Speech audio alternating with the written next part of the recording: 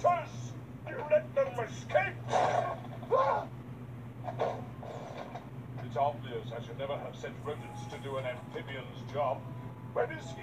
Why is he always late? Olga!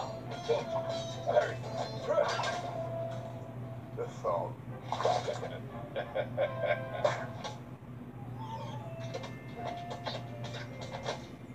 Bonjour. You're late, the frog. Fashionably late, my annoying English cousin. I know no other way. Now listen, Rita and her new accomplice have stolen something irreplaceable. It's all right, boss. We've got another one. A master cable of unique design and purpose. I want it back. Don't worry. I'll get it back for you. Once it is returned, I'm there. Wash away once and for all the curse, the scourge of rats.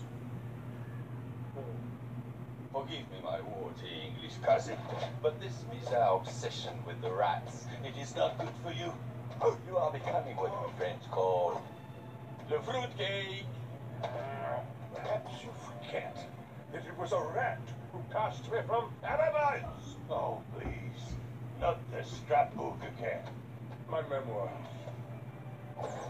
Volume 1 details the dire and tragic story of my Oh, mon Dieu. of all the pets in Buckingham Palace. Youngest Charles fancied me the best.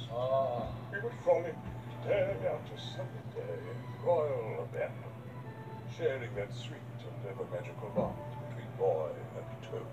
You're gonna make me throw. We were inseparable until it arrived. That rat. While the poor boy's head was turned, I was cruelly plunged into a whirlpool of despair. I know. You were flushed away down the loo, right? Hey, It is so dark, so cold, so terrible.